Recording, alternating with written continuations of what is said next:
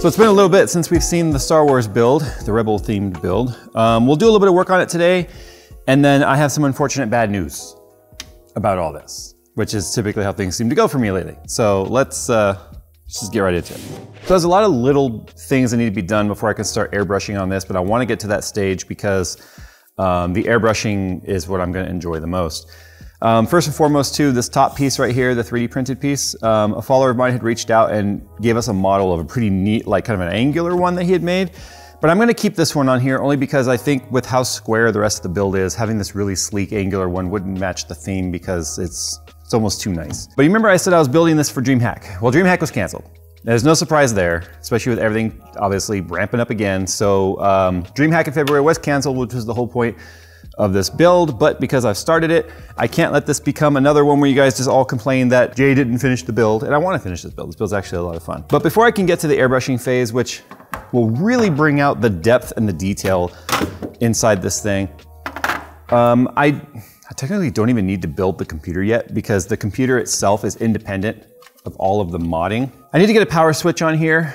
I don't think I'm gonna use the one that came with it because remember this one on the top, it's got the power button, it's got a USB 3, a USB-C, and a headphone jack. I never use front side anything for this sort of stuff. But yeah, I was thinking about doing the rest of the, like putting some components in here, but again, the motherboard's already in here. There's not a lot to actually have to do to build this computer. And since I can just take all of the case modding parts off, the entire build, like the computer components themselves, are independent. I kind of want to see where certain things line up though. I had to put the riser cable back in here. They sent me the updated one.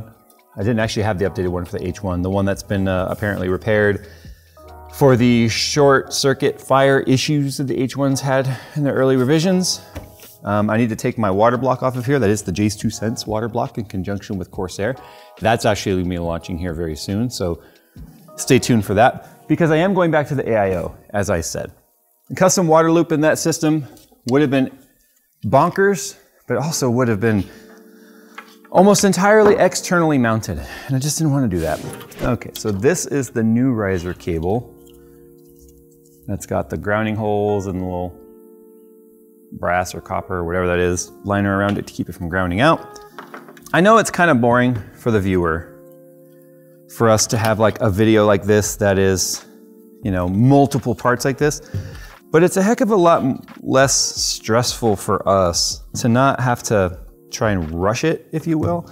It's relaxing to be able to build. This is like a passion build, especially when I'm doing these mods and stuff. That way I don't have to worry about, okay, I've got to get this done and I've got to cut these corners or whatever. I cut corners anyway, but I got to get it done and there's a timeline. The only timeline was going to be February for DreamHack, and since that was canceled, that's no big deal now. I want to take some time with the airbrushing on this, and I kind of want all the airbrushing, like in the last video, to be done in one video. Just kind of prep everything up until that point, so that way you can focus on all the airbrushing at once. Yep, and this is the final thing needed to make that happen because I've got to account for all the, like I got to get the power button in there, and that's the last of it. I don't think I'm gonna add more to this. This is already starting to look kind of cheesy as far as I'm concerned. It's definitely gonna be a Star Wars theme. Once we get the emblems made with a crew cut, remember I want to put Airbrush on here. I want to have like a, maybe on this side, like under here, like caution hot, but in like airbrush, right? And then some stuff on the sides, because that's what really tied it together. I wonder how many people have actually taken the time to translate this. This does translate into stuff. Same thing with right here on the front. Remember, part of the issue with putting a big graphics card in here was the fact that I couldn't clear the buttons, but I handled that, didn't I? There are more buttons going there.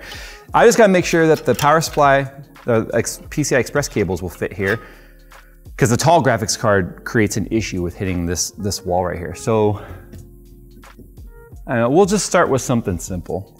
I mean, just a little old 3080 Ti, nothing special. Is this gonna fit in here? Is this card actually gonna be too big? Like, this is the tough, so I wasn't sure. Oh. It's kind of tough to fit in. Yeah, it's because the card, like, it's this piece right here. This is what's stopping it from going. I guess just get the 3080 Ti for the win. We'll try that one. All right, so I think that for the win card actually does fit in here because it doesn't have that taller piece. Let's see. Oh, no, that's right. This one doesn't fit because of the overhang of the lips part, right? Or do I have to? Oh wait, no wait, there we go, there we go. Why are you guys being so immature and giggling when I said lips overhanging? I don't know what you're talking about. You guys are such children. What I love about this though is it's like, because of the bigger card, it's centered. I won't even be able to see it because remember, that's the GPU side right there. I've got 2 fans blowing directly on this GPU. So in this little chassis, there should be absolutely 0 thermal throttleage. And this is actually the one time EVGA's backwards like plugs actually worked out to my favor because of the way that these are. I can now see what shows through the damage that I've created on this side, which will be neat because look, it's all heat sinky looking. So if I were to put some red LEDs over here that glow and glitter, like it'll look like fire damage, which that's one of the things I loved about the other Star Wars build that we did, is that's what really sold it, was the RGB effect. All right, so now that I can see everything on this card clears our extremities. So this can go up the top, that's perfectly fine. Oh, I don't want to chop those cables off right now. Uh-oh. Wait. Oh, that sucks.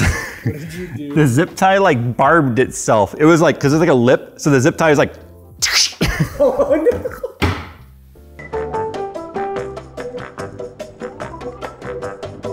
So the way that I have these fans attached is I have these zip ties that are just, a zip tie went through and I went zip, and then I cut it and it's just holding it on. That kind of like barbed itself. You can see it actually scratched the card right here. That actually barbed itself here and here. So it went like right where these stick out. I'm not gonna grind this card at all, but I'm thinking what I might actually do is remove those zip ties right there, and then I'll use the long screws that came with the, remember that video we did where we showed the shroud? We made this guy right here. I'm thinking I might just use these guys.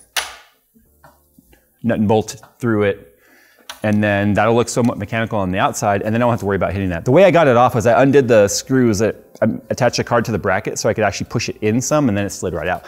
So and based on the fact that the scratch that's on there is so light, I feel like it's not even a millimeter worth of clearance that I needed. So what I'm gonna do now is I'm just gonna cut off one of those zip ties real quick, and then I'm gonna see how much, if these screws will work right here. I just need the fans to stay on. I don't need them to like be like super attached, you know what I mean? So this is the side I always had the big hole on, but the nice thing is with the way I made these panels is I can't switch the side that they're on. Because they have like these indexing tabs and all I did was cut them off. And now we just use the little ball nubbins to get it to stay. But what you'll see here is any RGB lighting, fan wires that are plugged in, you'll see the tubes. And then on this side with the graphics card, there. So you can't even see the GPU at all in there. That was a clean through shot right there. That's why the ship's still going, didn't hit anything vital on the inside. All this disconnected was their Wi-Fi. Now they can't play Star Citizen. All right, so no interference, that's good. Now, where should I put the power button? What if I were to put it down at the bottom, like right there? Because I can't put it here, because then we're gonna hit the graphics card or whatever, so I can't do that. All right, so we've decided right here will work. This button is so big and unnecessary though. This is when I really wish Radio Shack still existed. You can just run down and get a little button. I wonder if I have anything we can steal a button from that's smaller than this. I don't need this depth. And this one's also designed to have power, not a reset, but just power and hard drive light as well as power light. I won't be wiring up any of the lights or whatever on this, just the button aspect of it. So it'll be sticking like way in there, but I guess it's not a problem. Wait. Oh, depth-wise, I need to make sure I'm not gonna clear impact with the radiator right here. I just thought about that. So this void really fills up quickly once you put the AIO back in there. Also too, because this has this part that rises right here, which I think that's just a NVMe slot on there. Anyway, it makes a really tight fit for these tubes right here. Let's check this out. It like barely clears in there. It's squishing slightly right there, But it doesn't, like it's not pinching the tube shut or anything, and I'm not too concerned about that because I can still, see I can still move the tube. So it means it's not being pinched, but as you can see now, that spot where I would have put the switch right there, that would have been an obvious problem. And what's an obvious problem right now is the fact that I am quickly running out of anywhere to put this stupid switch. I'm not gonna use that 3080 Ti card because it was scratching the shroud. I'm probably gonna end up just using a Founders Edition card or something. I mean, ultimately, it doesn't need to be anything super crazy in this build for, you know, realistic sense. So without putting the main shroud on, I can kind of see now where all the openings and stuff are. You can see on this side, there's just nothing to play with over here. It's just so tiny in there. But it gives me room to put a button on this side if I need to. One of the places I considered was down here the entire time, and that's open. I mean, that would work there. It would only be a little bit deeper than the rail is. All right, so the button's gonna go right here. Technically, it's gonna be the back of the computer. I want this to be more the front, the more focal point of this big blown hole in here, and I still have to melt these, and it'll look more realistic, I promise, when it's all done. This is like the 3D model that has no textures on it yet. But right here, so the power button's gonna go, so it'll go to just the right of this heatsink right here, about where I have that divot already in there. I mean, even if it's in the back part of the PC, like this, because I want that to be the front, it's not like it's gonna be hard to go small.